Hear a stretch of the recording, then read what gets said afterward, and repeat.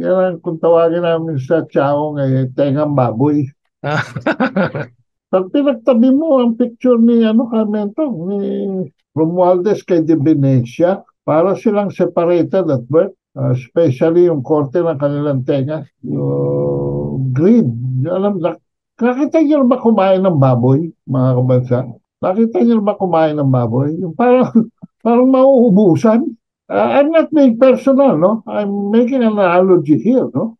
Over the nearest animal that could be picked. Pareho sila eh. Hindi ako naniniwala na hindi alam ni Bongbong Marcos ito. Sapagkat ang nagpupulpo ng mga strings dito, yung tinatawag nating marionette, ay si Babes Romualdez mula sa Philippine Embassy sa Washington na who pictures himself as the kingmaker. Siya ang gumawa nito, pati itong mga dalliance natin with the US now, itong mga shift in power balancing. No? Bakit? Kasi crude. It follows a standard in public relations. It follows a standard strategy, age-old strategy of pre-staging scenarios, and then chronologically implementing them. Kaya nababasa ko lahat ito eh. Nababasa ko lahat ginagawa nila eh. When we visited, hindi ka sumama ka, Mentong, dahil umalis ka na eh. When Anna and I joined the APCO delegation that visited, nag-taking tayo sa Congress, kaya in front of GMA, and after that, lahat kami ay nagpunta to relieve ourselves, no, sa CR. And malapit sa CR yung opisina ni Martin Romualdez. And we were all led there. Malapit na eh. So, okay, after some talk, etc., etc. Aba, napansin ko na, meron pa, I felt some grandeur, no? Grandeur of greatness was being projected. All of a sudden, nandun yung asawa ni Martin. All of a sudden, nandun si Vince Marcos. All of a sudden, nandun sino yung panganay? Mana Marcos na anak. Itong Sandro. congressman. Sandro. Oh, si Sandro. Oh. Kasi parang yan eh. Ang staging niyan, Bongbong, Martin, Sandro. eh, ano?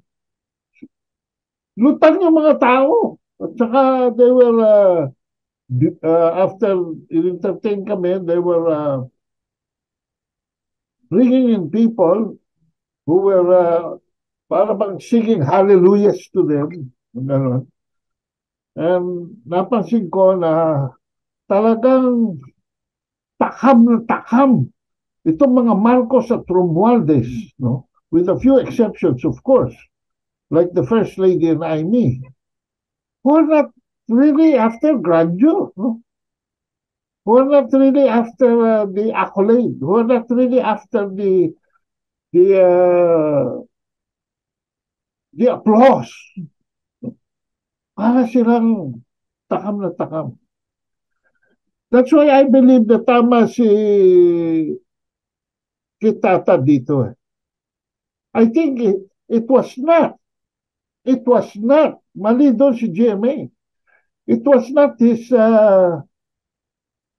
socializing outside of the country with some congressman that hit her. Kasi alam natin, Mentong, na as early as start of April, wala na rito si GMA and he was in China. If you remember, with 12 of our essay winners, and they were going around China, and if I were a CIA surveillance assignment, this would not register well with me. So it was not your trip to Korea, ma'am, Gloria, that did you in. It was your trip to Beijing. Why? Because this is I can smell an all-American G.I. Joe scenario here. Sa kanila kasi, if you're not with us, you're the enemy. Yun ang simple-simple na Cold War mentality. But you were mentioning, Mentong, about certain pronouncements of the president. And you were groping for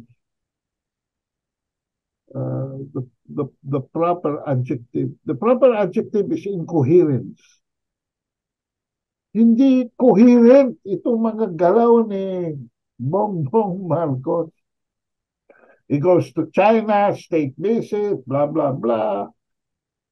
And then, as if to prepare his working visit to the US, he switches and did everything that the Chinese would not expect he would do.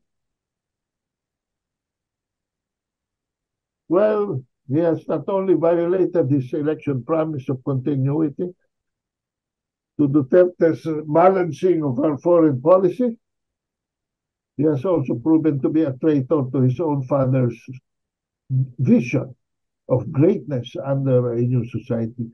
A new society that it was not a slogan. There is a visioning and a missioning and a complete roadmap that his father did towards that new society. And it was, kasi hindi ka hindi ka magsusurvive, lalo na ngayon, Mentong, in the 21st century, the age of consumerism. Bakit ang Indonesia biglang ang lakas-lakas?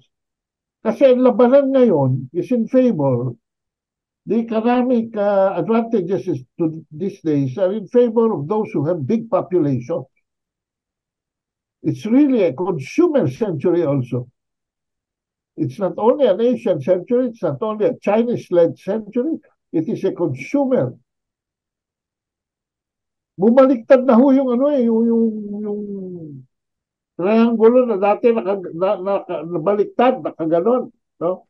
Mga bansa. If I may illustrate it. Kung konti pa population nun, nung dumami ho population, kailangan ang governance ganyan na. Hindi na pwedeng ganon, no? Huh? You can only go this way if your country's GDP per capita is big. Huh? But if your population is big, therefore your per capita needs a bigger income and a bigger, faster exchange of goods. So it has to be like this. And the base is on the bigger population.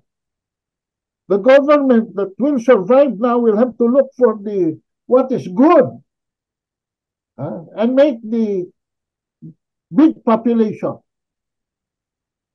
Ika nga, sabi ng rhetorics, the many who are poor, their first priority. Kasi alam niyo yung gutom.